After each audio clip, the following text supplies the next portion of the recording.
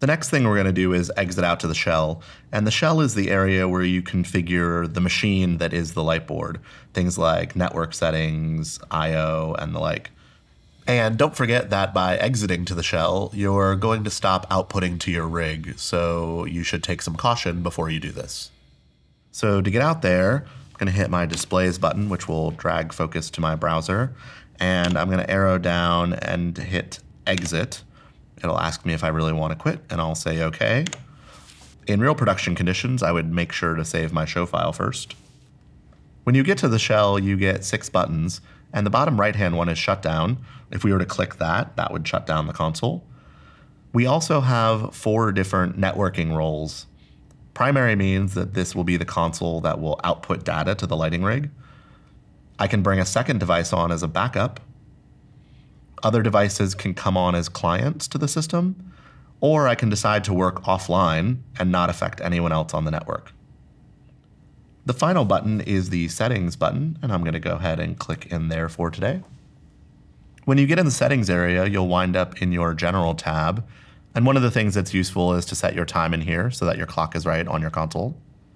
Another function in the General tab is your Monitor Arrangement area, and this allows you to pick the devices that are connected to your console, set resolutions, drag them around to make sure that your mouse goes in the right direction, and all of that. Below that is Software Update. ETC is always working on new and exciting software, and as we come out with new features for you, feel free to download them from our website as your production schedule allows, insert on a flash drive, and come here to update your console. Next, we're going to go into our Network tab, and this is where we can set up all of the network configuration for our console. In the upper box, this is where you would change things like the IP address of the physical ports on the console. Scrolling down, we have output protocols, which are the types of signals that go out to the lighting rig. Further down are interface protocols.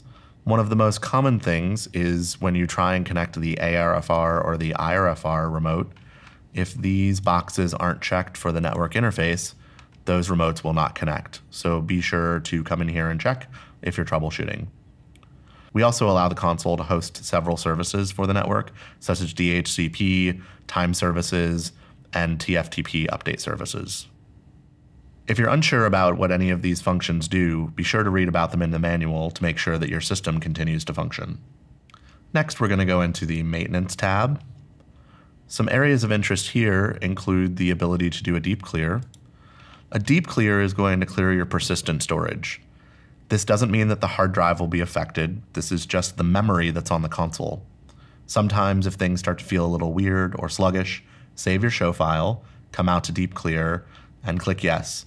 After that, you can go back into the console software, reload your show file, and see if it helps fix the issues. I'm going to hit no for today. If you do run into problems with bugs or any other issues, one of the first things we like to see are your log files.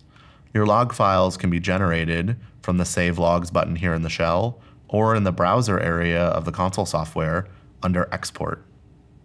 I'm going to close out of here.